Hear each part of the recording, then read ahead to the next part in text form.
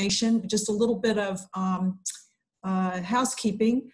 This will be recorded, and the recording will be available to all people who have registered. You'll get an email about it. It will also be available on our website, as well as the deck. So first of all, I'm Joanne Beers. I'm the Vice President of Client Engagement for Turnkey, and I'm very excited to have my two panelists here today. I have Robin Paterson from Cystic Fibrosis. Kelly, can you advance the slides, please? And Cindy Yomantas from the National MS Society. So go ahead to the next one. Thank you. So I'm going to ask Robin, first of all, to tell us a little bit about herself, please. Sure. Hi, everybody. It's great to be with you all today. Thanks for tuning in and making the time. My name is Robin Paterson, and I am the Senior Director of National Peer-to-Peer Campaigns for the Cystic Fibrosis Foundation. I've been with the foundation for nearly 13 years and have served in a variety of strategy and support roles throughout that time, both at the chapter level and national level.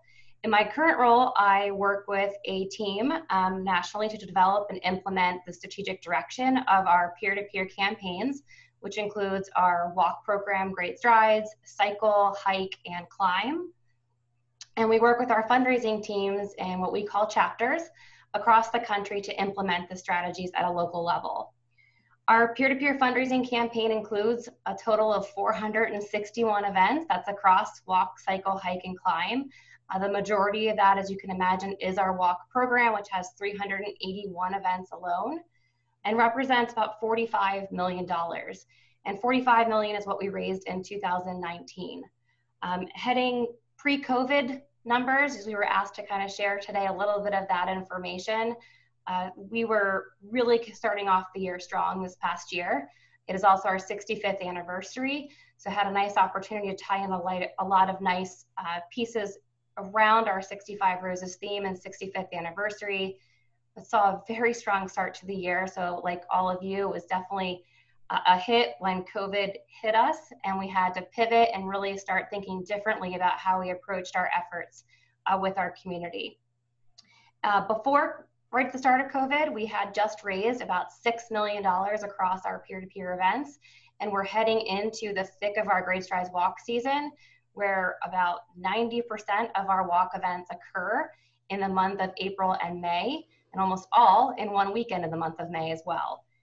And today, we have raised about $12.5 million across all of our peer-to-peer events. So in that time frame, we saw about $7 million come in across those 12 weeks, which we're actually pretty pleased with. And I think all of us will probably admit that we've all adjusted our feelings on performance and fundraising in this COVID moment and are learning kind of a new normal with that. Performance-wise, prior to COVID, we generally see about 50% participant performance across our campaigns. It's generally higher for our endurance events and a little bit below 50% for Great Strides, but on average about 50%.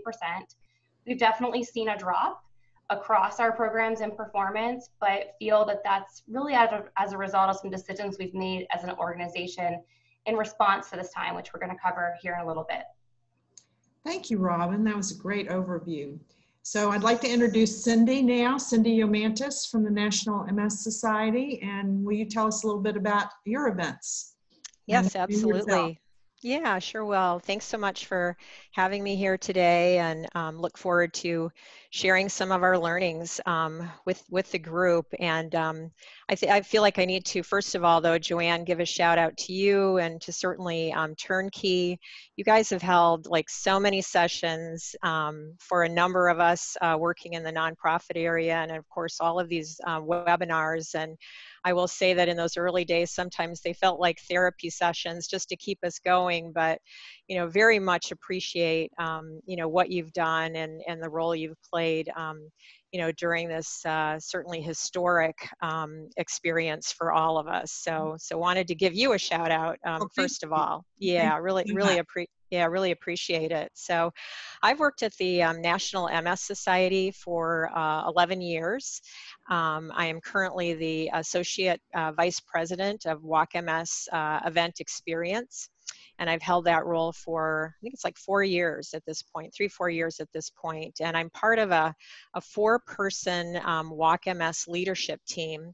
And we work with about a little over 80 staff members across the country who are focused exclusively on Walk MS.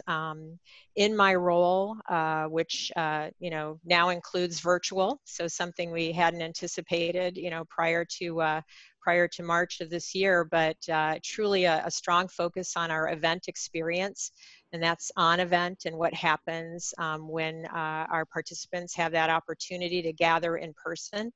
And as I said, now focused as well on what that looks like when we come together virtually. I also help craft and lead our work on our Walk MS strategic and operational plans. So involved in that, and I will say that part of the strategic work we were doing was to begin to look at our on-event Walk MS experience, and we had anticipated piloting a new experience next year. So because of the pandemic, some of that work is going to be delayed a little bit, but we'll probably have some new learnings for that as well because of what's happened over the course of the last few months here. With regard to the Walk MS campaign, we host 355 events across the country. Our year really runs from October through September, although we have the majority of our events occurring in the spring. And we were working strategically to even realign some of those outliers to really have a focus in the spring. So I would say at least 90% of our events are occurring in that sweet spot of March, April, and May. We engage about 230,000 participants and volunteers in those events. Prior to the pandemic, as Robin was talking about, we were likewise, we were having a spectacular year.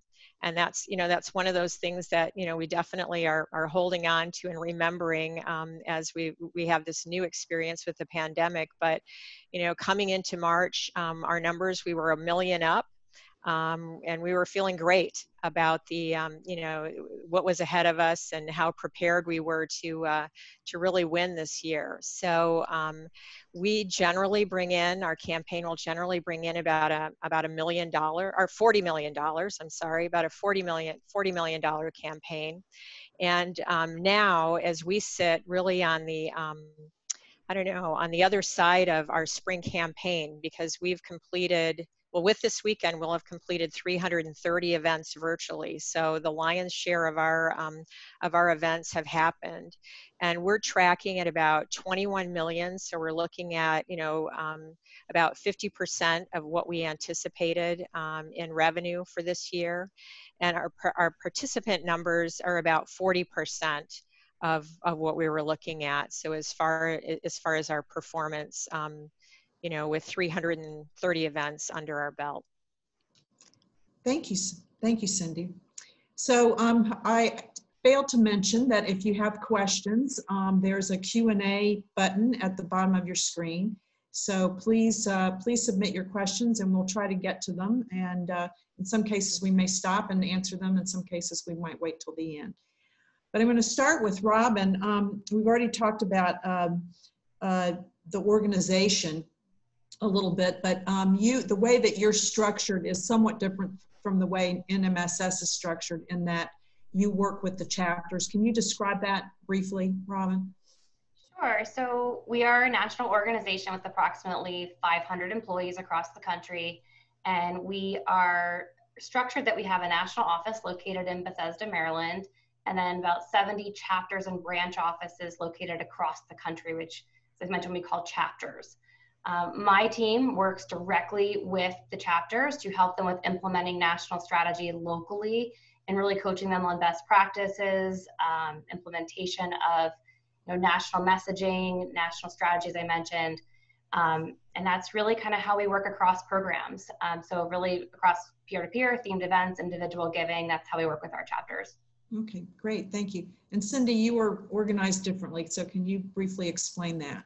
Sure. Yeah, happy to. I would say it was in about 3 years ago, our organization underwent a restructure, and we're now we're realigned, and we use what's called a matrix structure.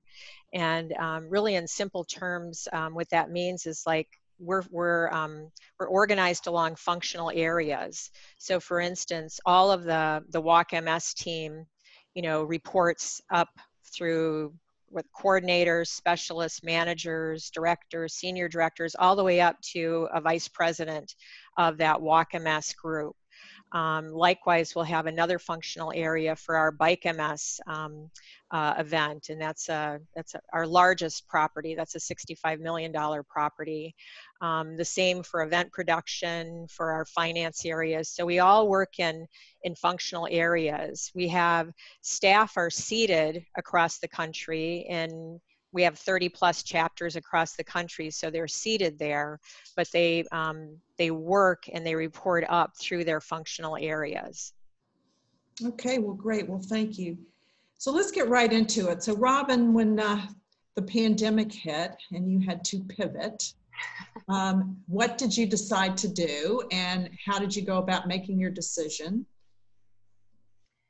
Well, when COVID hit, I think we were all in shock, as we've all said, right? And have been building our list, we call buzzwords every day. Pivot seems to be top of the list because that, I think, is used in every meeting that we're a part of. Reimagine, you've all heard as well, numerous times.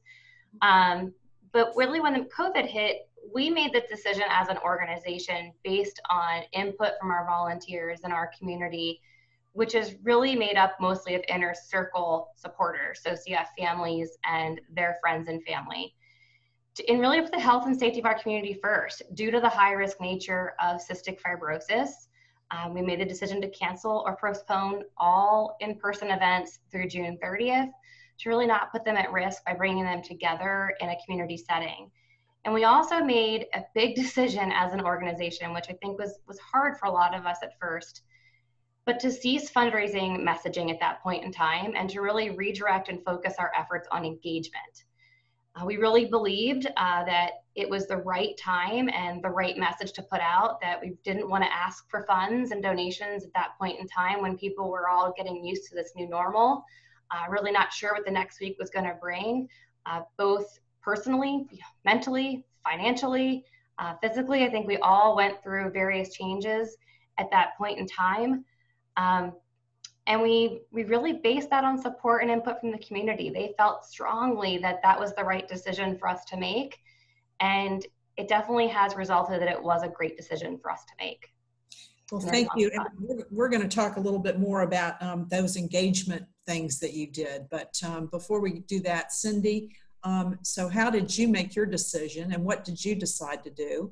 Because you all did it a little bit differently.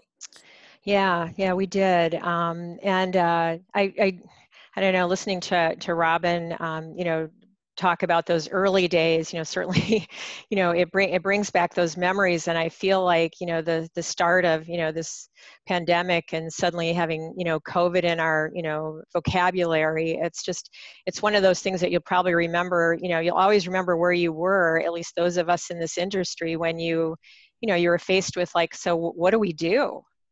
This is happening. What do we do? And I distinctly remember it was, March 11th, and we were like 12 events into our spring campaign, and and that's when everything, nationally just started shutting down.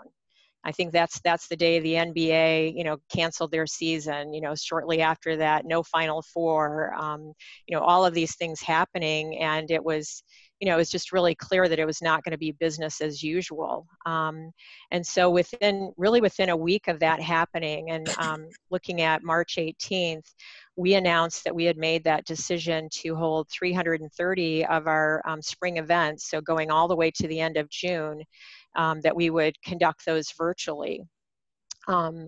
We in those, so there were very few days to arrive at this decision, because we were in the midst of our campaign, and so we briefly considered, do you look at postponing? Is this something that we try to reschedule for later in the year, and really based on the volume of events and the complexity of putting these events together. Also the fact that we did have the Bike MS series that happens predominantly, in the fall. And then really, what we were hearing, as far as the science and what we might expect in the fall, all of those things combined told us, we need to just make this decision, make the shift to, to virtual. And we also, because we had everything in place, you can imagine all of our team raisers, everything was all launched, all the dates, all the locations, everything was out there. We determined that, we would conduct virtual, and we would just keep all of that in place. That there also, wasn't really a time or an opportunity or resources for us to dramatically change the structure of how we would activate our walks. So again, that decision, within the course of a week of, everyone finding that their world had changed, we made the decision to, to go virtual. And the thing I would add there, because we lived for a little bit in the gray.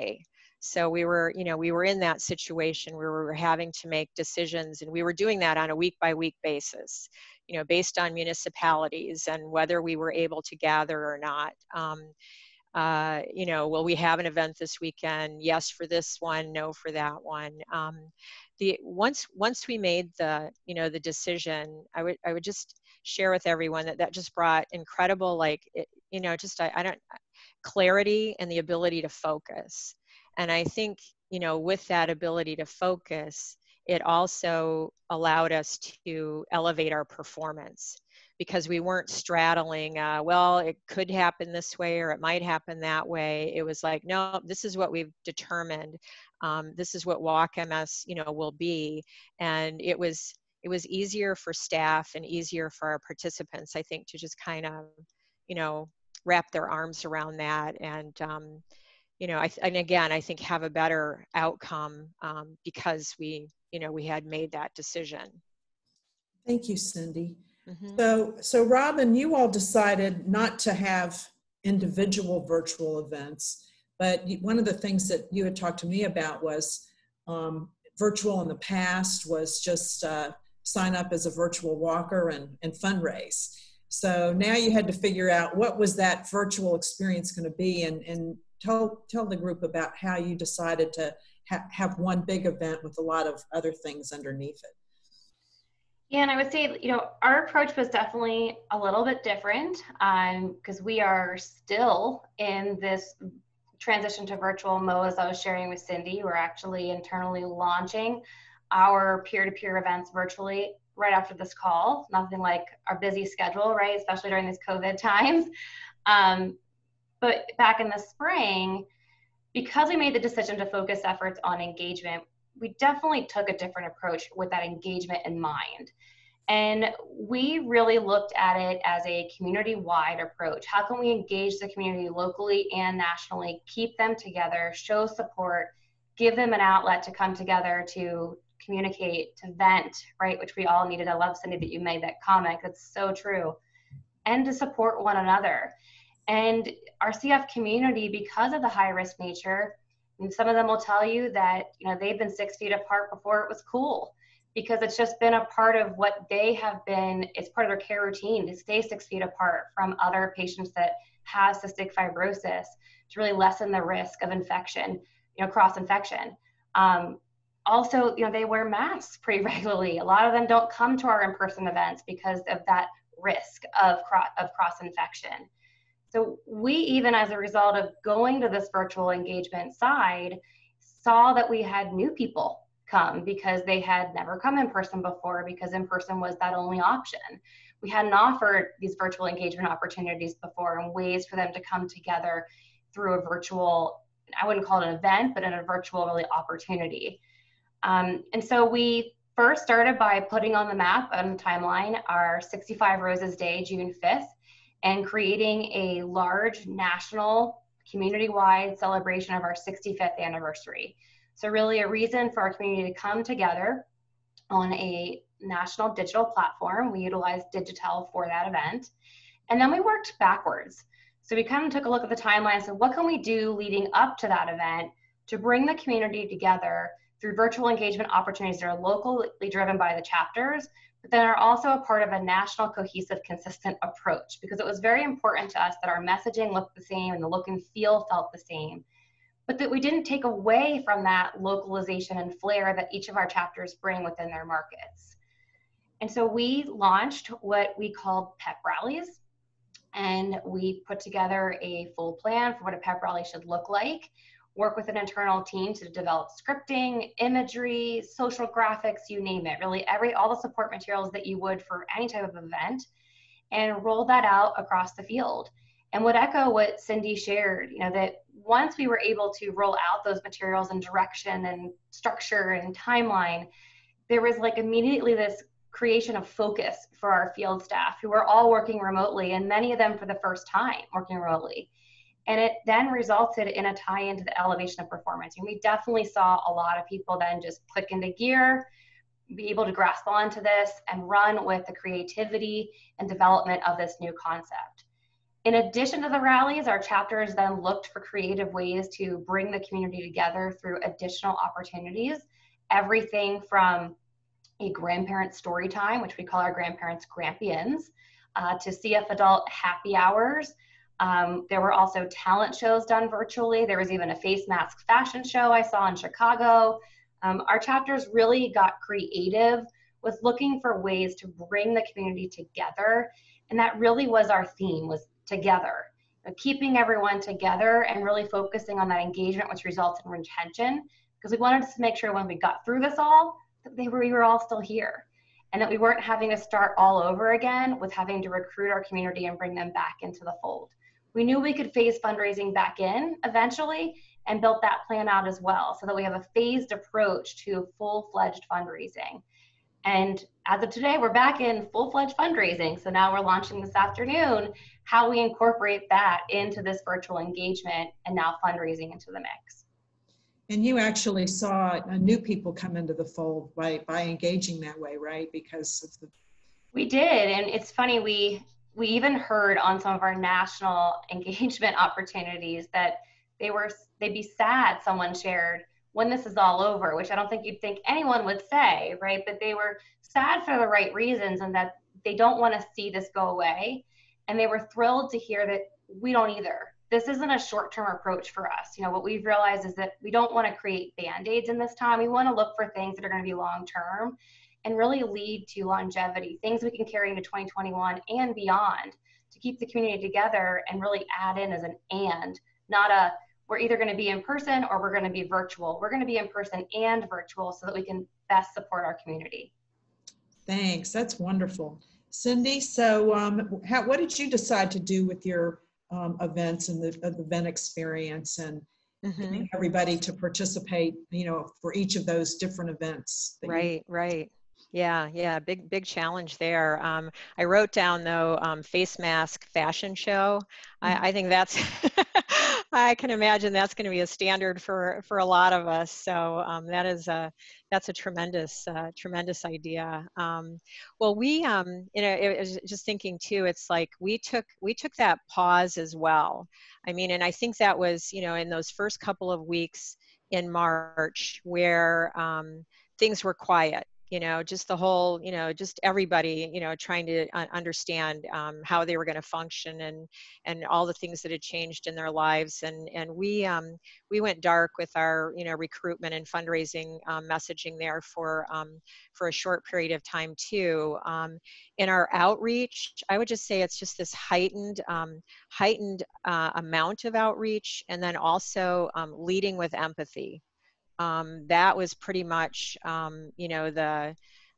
really if you would, the marching orders for our, our connecting with our constituents. It was really that, checking in and finding out how people were doing, because, when you reflect back to what everything felt like in March, I mean, that was just, that was appropriate for how you how you just care about each other, and that includes, you know, our participants. So so we did a lot of that in those first couple of weeks, and then we held what we called our team captain virtual meetups.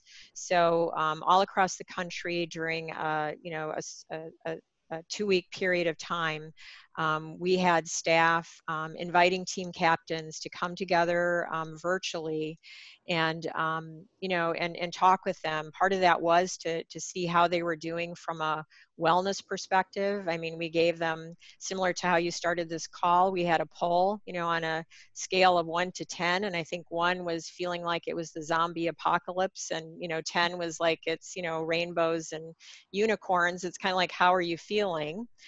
So we could just see, you know, just what was the mindset of, you know, of our key participants, our team captains.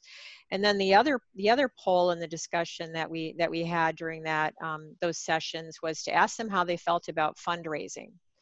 And there it was, you know, kind of the same thing. 1, it's like, I'm, you know, terrified, and, you know, 10 or whatever, 5 is business as usual.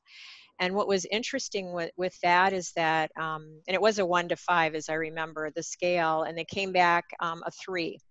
So it was, you know, hey, it's going to be tough, but this cause matters to me, and we're going to ask. You know, we are definitely going to be you know, we're going to be fundraising. We're fearful of it, but that doesn't mean we're not going to ask. And we felt like that gave us permission to just really like reboost and reboot our campaign. And we did. And so, you know, a couple of things that, you know, then happened with regard to, you know, Joanne, as you're asking about the events themselves and what we did to, you know, to make virtual, you know, compelling. It was, you know, just certainly it's a lot of sharing and equipping our staff with information that they could share with our participants about what virtual meant. A lot of this language about, you know, it's Walk MS Your Way. You know, your opportunity to determine what is right. Our marketing department absolutely came up with an ingenious drawing that showed what your walk route could be like if you were walking in your home. So we're sharing that on social media. So where the rest stop was in the kitchen, and you know, all these things. So so doing what we could to share, you know, thoughts and ideas about you know, enjoying that virtual experience, because we also knew it was dramatically different. You know, what people could do in New York City, for instance, was dramatically different from Kansas City. So, you know, so trying to meet people, you know, where they were with their options might be. And one more thing to add is we did do Facebook Live broadcasts, and we did about 8 of those over the course of our spring campaign. And we would rally, you know, obviously groups or, you know, certain markets to each of those weekends, and then did a lot of storytelling and featured some of our fundraisers and our participants. And really our goal with those was to, you know, they were always about a 30 to 45 minute session, and to make sure that when the viewers exited those sessions, that they just took with them that feeling that they get at Walk, you know, that was carrying them through, like that really good feeling of, you know, community and seeing others and hearing inspiring stories. So so that was another piece that we added to you know, to help people retain what they've told us is really special about Walk. So we've got a couple questions from the audience, and they're both around the technical services that you use. So you talked about using Facebook Live. Were there any other platforms that you used or the different chapters used besides that for the individual event day? For us, it was Facebook Live, you know, broadcasting there, you know, promoting, of course, through Facebook, you know, Instagram, you know, all the social media channels. And then for our virtual meetings, it was GoToMeeting predominantly that we were using for those virtual sessions with our team captains. Okay. And Robin, you mentioned digital that you use. How do you spell that? Just like digital? Yes, it's DIGITL. We use that for our national event on June 5th, which is an event production company. We even utilize for our volunteer leadership conference annually. For our pep rallies, we utilized Blue Jeans with Facebook Live. So we utilized the Blue Jeans platform and then streamed live through the Facebook Live so that we could reach really as many participants as possible, but also have the ability to have multiple speakers, a slide deck, you name it, and it worked well. Did it go without glitches? No, as all technology does, but the feedback that we received from our survey was really positive in that people noted there were glitches, but it didn't take away from the experience, and it actually helped make it feel more real, which was really nice to hear that, and not really surprised. I think we all expect technology to not go 100% for most of the time. Right. Well, and I think people are forgiving in this period of time, knowing that everybody's doing something new. Well, thank you. You both talked about how you handled fundraising, do you have any specific, Robin, situation? Well, you're just starting this. Were people were doing fundraising before? Anything that you learned from your group? Yeah, I mean, they're going to do it now. Absolutely. A big thing that we definitely learned is that, even though we ceased messaging around fundraising didn't stop. So the number one asked question through our main inbox was, where do I mail my checks? Which was really great to see. And that provided some positive momentum to both our team and to our chapters in the field to hear that that was still being communicated. We also saw, as a result of not even asking, across the 4 weeks that pep rallies were held, $2.5 million was raised across the organization, which was a really nice response that we saw from our community without having to push them. So it really did help gear us up. And then on June 5th, our national event, we did make our big ask. That was our launch, what we called our springboard back into the next phase of fundraising for us.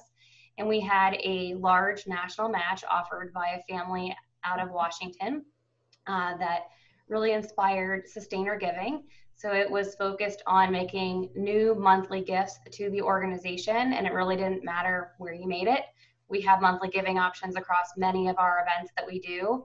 And we saw great response, met our match goal within just a few short days, and have increased sustainer giving as a result. But that has really kind of springboarded us now into this next phase, which we're all eager to get started and are launching here at 3:30 this afternoon Eastern time. So wish us luck. Yes, good luck. So Cindy, do you have anything to add to that about what you all learned about fundraising during this time?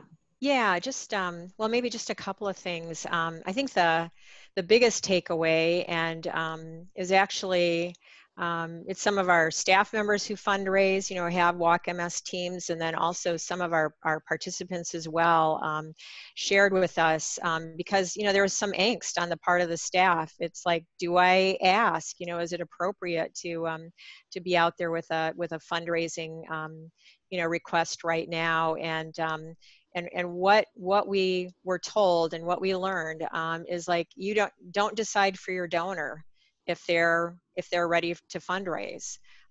Let them tell you. So put the ask out there, and they'll let you know if they're ready to make a contribution. So I think for us, and again, if we marry that with the work we did with our team captains, it just it helped us to feel right and appropriate about getting out there with some fundraising asks. And then the other thing I would share, and I think it was different for us because we were in that that March time frame, but we don't know where all of this is going, and it could reemerge. But for our staff, they would find that, especially during those stay-at-home, periods, people were picking up the phone and they wanted to talk. So, yeah, so it's like just to anticipate that you could have, and it's a good thing. I mean, you could have more and longer and more engaged, conversations with participants, because there's not as much getting in the way of them, again, picking up that phone and they're looking for, information and wanting to hear, how this campaign that they care about is doing. So, so that's just, that's another thing to keep in mind. Well, thank you. So, Robin, I have a question for you, but before I get to that question, I know one of the things that you mentioned to me was it was a little bit of a challenge for some of your staff in picking up the phone, and you had to, that was one of the, a lot of people are so used to emailing or texting or whatever. Talk about that a little bit. Yeah, I mean, I would echo what Cindy just said, that what we did find though is that people were home, right? So it surprisingly was a lot easier to get people on the phone, whereas before COVID, we would definitely leave a lot of messages, voicemails, call again and again, right, to try and get somebody on the phone. But when we first switched over to engagement and focused efforts in that regard, we did find that some staff found it hard to just pick up the phone. They immediately wanted to just stick with email. And in some regards, almost saw that as a call. Like that's how they communicated with that individual. And so had to really talk them through, because the question came up, what do I say? What do I say when they pick up the phone? And I think the simplest response we gave was, hi, how are you, right? How are things going? Like Cindy said with the poll, how are you feeling right now? And even, without bringing up fundraising, if they did, we had a conversation with them. It was really what Cindy said held true for us as well, is letting them really direct the conversation and tell us what they were comfortable doing and not doing. And that really guided those efforts. And just by simplifying that step in the process definitely helped. And we saw a lot of people then get more comfortable picking up the phone. I even heard a few staff say to me that they were on more calls than they've ever been on throughout their 10 years with the organization. They had more conversations about virtual engagement than ever before, and just never expected that to happen. But COVID did different things to us, as we all know. Right. Well, that was certainly a positive, I think, for a relationship building. So the question I have for you, Robin, is what did your pep rally entail? Also, were you concerned, or have you seen that having too many engagement events leading up to the big 65th celebration started to have people fall off from their participation due to too many online activities? The feedback we've received is that people are starting to get burnt out from the endless computer Zoom sessions. Virtual fatigue. There's actually now a term for that. Sunburn. Yeah. Yeah. So it's a great question. And there's two parts to it. So yes, our pep rallies definitely had a structure to them. We build out full structure, scripting, imagery, as I mentioned, social graphics, you name it. All of that did include the option to localize and customize. So we utilized internally, we use Canva really as a great resource that we're able to input then nationally driven materials, but our chapters have been able to go in and customize it locally so that they can add in local names for recognition for sponsors or volunteers. They can add even additional images to it, but it still kept it cohesive. As for virtual fatigue, that was definitely a concern, and a concern that was raised both internally across staff and from our volunteers. And so we worked when we launched the rallies and that structure and timeline to really message out internally to take a look at the cadence that they had currently situated for their virtual engagement opportunities in their chapter, and to consider dialing it back. Because we did have some chapters that were starting to get into the mode of having 3 to 4 per week, which was definitely causing some virtual fatigue. And those chapters were also seeing that participation was lessening. So those were just conversations and really talking through, what are you doing in the chapter? How many are you hosting a week? Are you targeting it towards a certain audience? Is there a topic that's driving those calls? Like really understanding the why behind their were being held, why so many were being held. And then we dialed it back to 1 to 2 per week. And we still had concerns because it was new and we've never done it before, that we might end up seeing a struggle with getting people to sign up then for that June 5th event, because people did have to register through a platform for the event. And I'm happy to say we did not experience that. We had well over 2,500 people registered for the event. We didn't get the response that they were fatigued at all from seeing the pep rallies. I think because they were locally driven, their communities got to go to one rally and then one June 5th event, and they were spaced enough apart that it didn't feel like overload to them. We sent out a survey post-rally for every pep rally that was held to gather feedback, both on the experience they had with their rally, but also on their experience with virtual events in general that we'd already hosted, so that we could learn from the cadence of them, as I mentioned, how many to hold per week, the types of virtual engagement opportunities that we were hosting, and to really find out from them what we were missing, if there were things that we weren't doing that they would like us to do differently, and saw positive feedback. They thought 1 to 2 per week was great. They really enjoyed what we had put out there, weren't tired, which we expected that they would have rated that they were. I love the zombie apocalypse poll. I'm going to steal that, Cindy, and throw that somewhere fun. And they also noted that they're excited to attend more and will attend more, which was really great to see. So I think it's just noting your cadence and making sure that you're targeting an audience, a specific audience, and topicking your calls so that you're not just sending it out there to everybody. That's kind of where fatigue does come in when they're on many a week. Yeah, well, so, and you had talked to me about the fact that you had like some things for the grandparents and some things for the CF adults. And so not everybody was being invited to everything. Right. I mean, they were definitely targeted where calls were for CF moms, CF dads, CF adults. We had some for our grandparents, which were our grandparents that are in the group, tomorrow's leaders, our young professionals, but they were definitely geared towards individual segments so that people were able to get onto multiple if they wanted to, but they didn't have to, that they could really pick and choose the calls that made the most sense to them. Okay, so we have another question, and I'll start with Cindy on this one. Did you offer incentives like T-shirts, etc.? And I know we've had some conversations about. Oh boy. I have, in all honesty, I have the great I don't know, challenge, honor of trying to figure out how we distribute 34,000 T-shirts to our fundraisers without the ability to, you know, we didn't have that in the budget to mail those, and we'd normally distribute those on events. So we're working on that. So yeah, we kept, because we were, you know, all of those things were already in motion.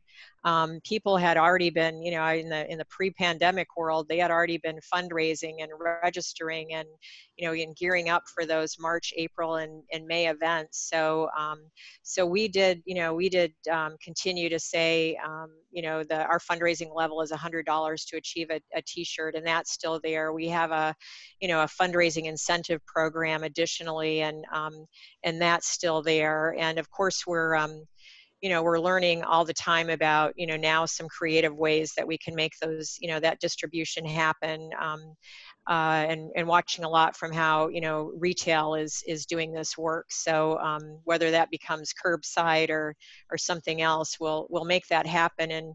And one aside, because there was so much conversation about it, it's like, it is one of the top questions that people asked, will I still get my T-shirt?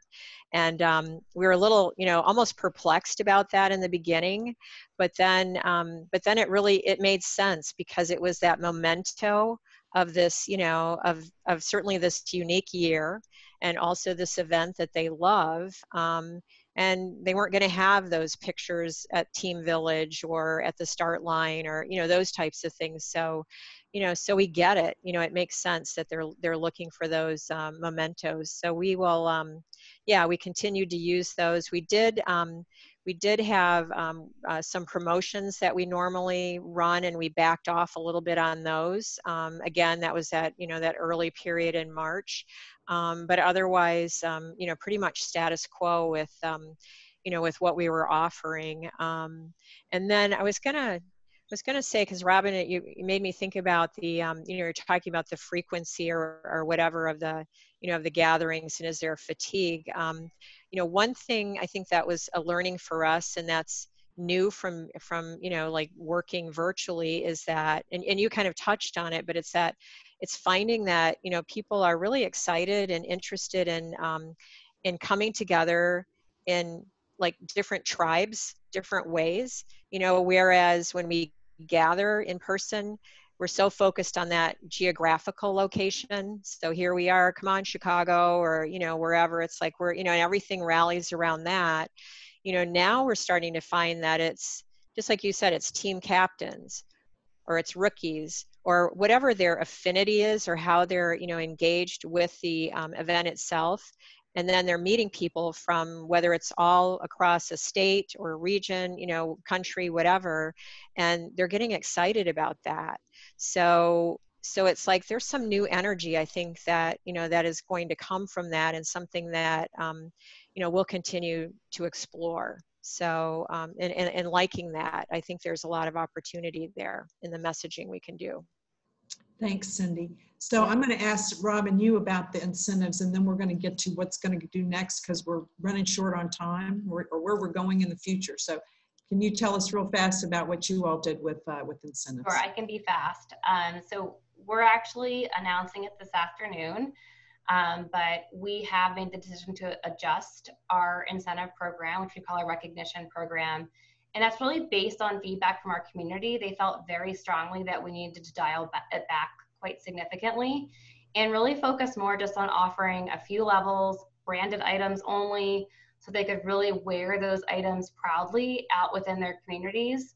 And we've even added some special levels this year to just really acknowledge that there might be lower fundraising that occurs, and also to pull through our 65th anniversary note that we have across the organization this year. So we're adjusting. It's still going to be there. Our t-shirts aren't going anywhere, much like Cindy. That's definitely a question that we still get asked as well, and t-shirts are remaining. We're actually going to be adding a t-shirt for one of our events because they didn't have one, and really just to build consistency.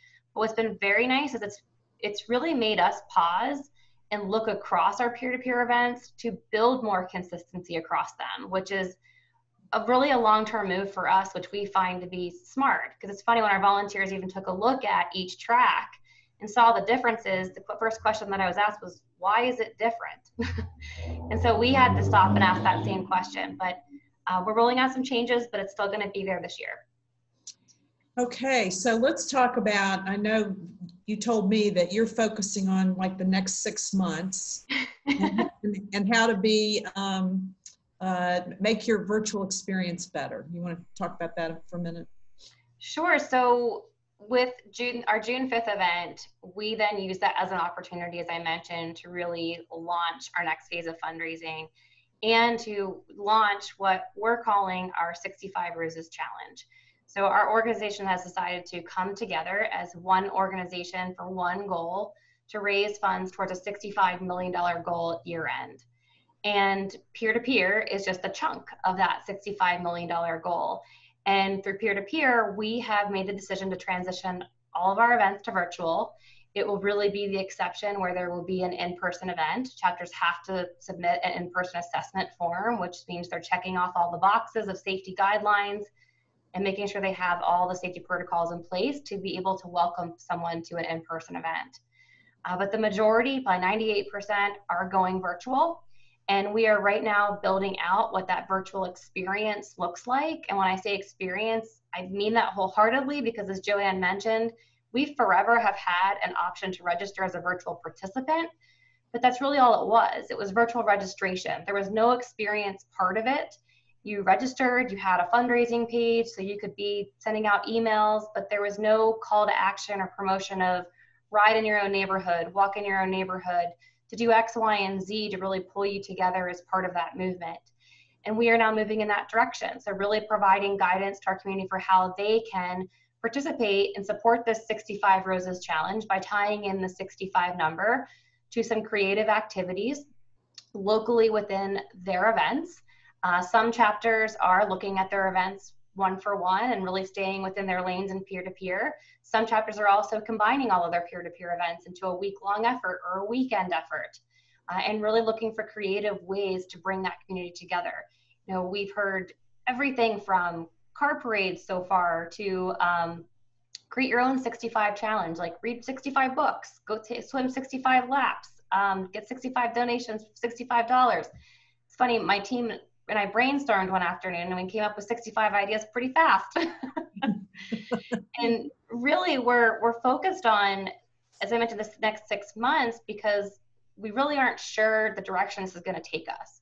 But the moves that we're making right now are not short-term moves. We're really making long-term moves that are going to impact us in 2021 and beyond. And that is our goal, is that what we do right now, whether it's, add a mobile app enhancement, because we're working on that too, adjust to our recognition program, establish new registration fees and fundraising minimums, new looks or creative ways to engage our folks, all of that's going to continue in the future. We're not just going to go back to where we were. We want to just improve from where we are right now and continue to elevate the campaign moving into the future. So Cindy and Robin, we've been asked if you all can hang on for another 5 minutes. Do you both have things that you have to get off for? I can do 5 minutes.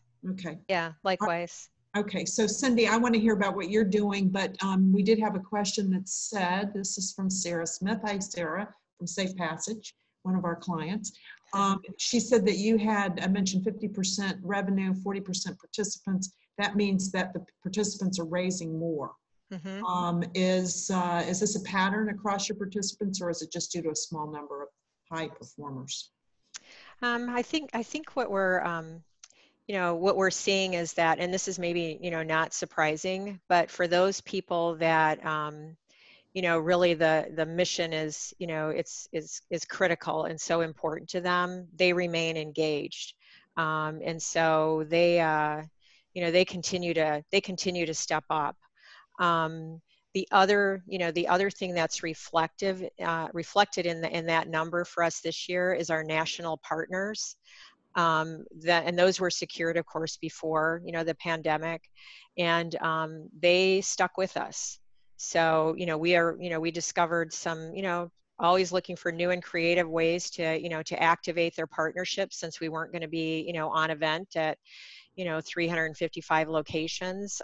So that money was still there as well. So that stayed constant, and as did, for most of our sponsors, even at local levels, that they stuck with the campaign. So, so it is reflective of that. I know I looked just the other day, and if you look at, just the makeup of the people that are participating this year that registered, it's the larger percentage are, retained.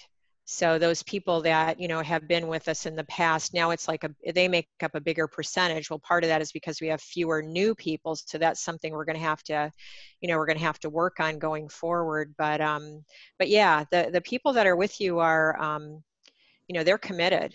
So they are definitely all in, is what we've experienced. Thank you. So in the next 2-3 minutes, can you just tell us what your plans are for the rest of this year, and where you see these virtual events going forward into 2021?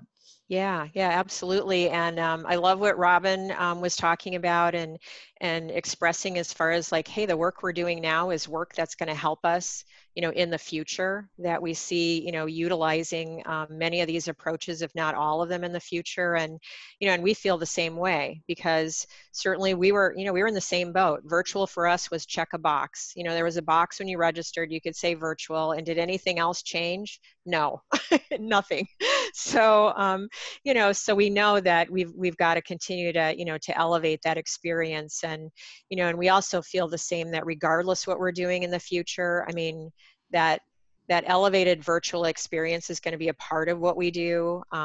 We anticipate that there's going to be, maybe it's always going to be a larger segment, I don't know, a smaller, who knows, but a segment of our audience that's always going to opt for virtual, that's just going to feel, it's just going to feel better to them. And maybe they enjoy it more because of the way they can activate. So, so we look at, like really thinking about just what virtual, what that virtual experience can be, and how we can elevate it going forward. And as far as decisions that we've made so far, we did just recently announce through September 30th, so that's the end actually of our fiscal year, Through September 30th, all of our events will be virtual. So that added, now it's like 342 virtual events for this campaign. And then we're starting to model, scenarios, and we're talking about, what does 21 look like? And hoping that we can get to that, that same point that we were able to arrive at, in spring, of being able to make a decisive, decision about, just what the campaign is going to look like, so that we can really, focus efforts on it. And the other thing is, we feel that we can still improve the performance, our revenue performance, and our participation numbers. We think, based on what we've learned, what we've heard, and then kind of the landscape that we're in right now, which is, so very different from those first weeks of March, that we are anticipating that we will continue it to improve our outcomes, regardless of whether we're how much virtual we're doing, and if we're gathering in person. One more quick question. Brian has asked about, most of your audience expects this large in-person event, and they would have expected you to go virtual. He says, any tips for engaging supporters virtually that aren't used to attending annual in-person events? And I know, Cindy, you told me about, you have this event that one of your chapters does, I believe, in Illinois or something, that's been virtual for a number of years, right? Yeah, we had, it was a team. So it was one of our team members, and it was excellent to be able to talk with him about what he'd been doing. He'd flipped to virtual for his team experience, I don't know, probably 4 or 5 years ago. And, shared with us just, what were the things that made that, made that more appealing for him and for his participants. And, and that's where we heard things like, with virtual, I can have people from all across the country and actually the world participate on my team. And that got to be something that was even a goal for them. Like, how many states can we have represented on our team, or how many countries? The other piece was logging steps. And being able to do some, competition that way, that was something that was, important to his team.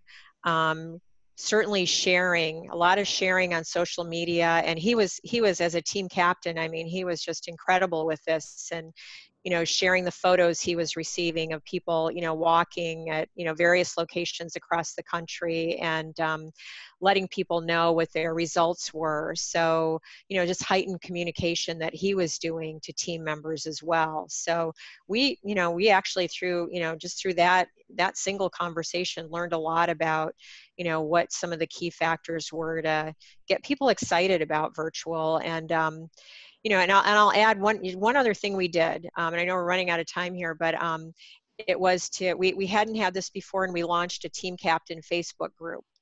And I will tell you, we've got more than 1,400 members for that group right now, and it is just pure gold. It's almost like you just sit back and watch, and they tell you, like, what's fun about virtual, or, hey, what questions do they have?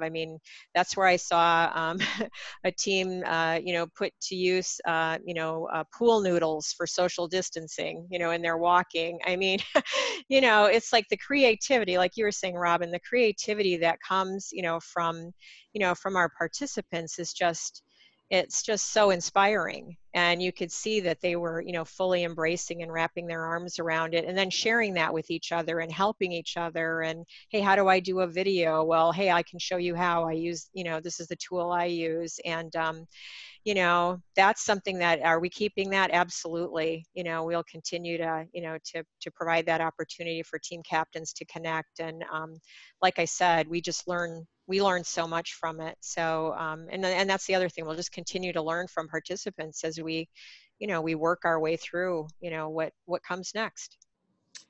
Well, thank you. We have run over, and I certainly appreciate it. Robin and Cindy, so much great information. I think we could have talked for another hour, but we all are busy, so I will let you go. Robin, great success with your launch. I'm sure it will do really well, and I can't wait to hear about it. Thank you. Well, thanks for inviting me today. Today was great, and shout out to you, Joanne, for keeping us together today. Thank you so much. Well, I appreciate it, and thanks to all the participants. And we will be posting, we will be sending you out the webinar recording. Come to our website. You can get recordings from all our webinars. And thanks again for everyone. Thanks so much.